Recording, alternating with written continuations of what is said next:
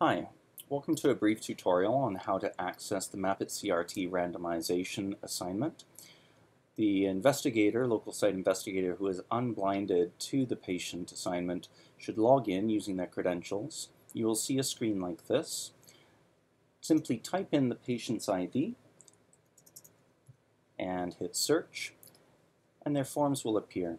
You can see that the patient ID is confirmed in the top right-hand side, and it identifies that this patient has been enrolled in the study. If the patient has simply been screened but not enrolled, that will be shown here. Now that you know that this patient is indeed enrolled, you can look at the top of the screen. If you see this heart symbol, it means that the patient has been assigned to image-guided therapy or model-guided therapy. To access the model, you simply click this symbol.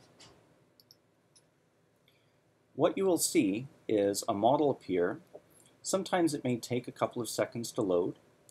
The model is initially presented as an opaque, semi-transparent model, and the blue indicates the septal regions along the RV, and the red, the LV regions that are along the free wall. Blue indicates the targets or potential targets for the right ventricular lead, red, the left ventricular targets. The number one target, or what's called Plan A, will be indicated by the circles, one for the right ventricle and one for the left ventricle. You can move the model around simply by touching on the screen and dragging.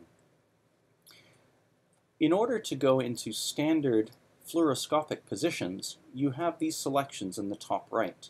For example, if I would like to go into an LAO 30 position, I simply click LAO 30. If I would like to go to an RAO 30 position, I click that.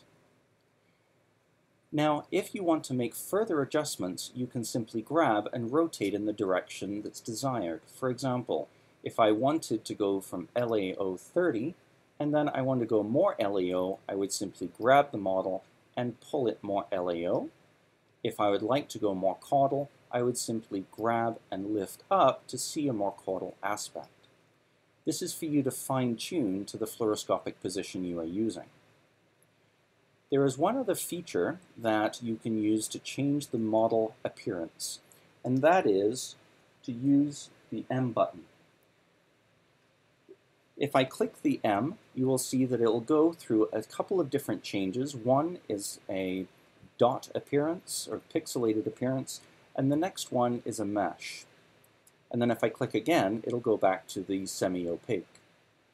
A lot of people do find that the mesh model appearance, which is 2 M clicks, presents a very intuitive way to see the model. For example, if I position it now in RAO 30, you'll be able to see very clearly the targets. And if I move to LAO 30. If you find that the targets presented are not achievable based on the coronary venous anatomy, then you are to click Plan A and change it to Plan B, like this. This will present the second best position for the RV and LV lead positions.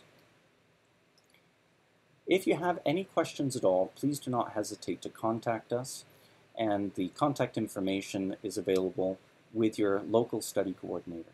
Thank you.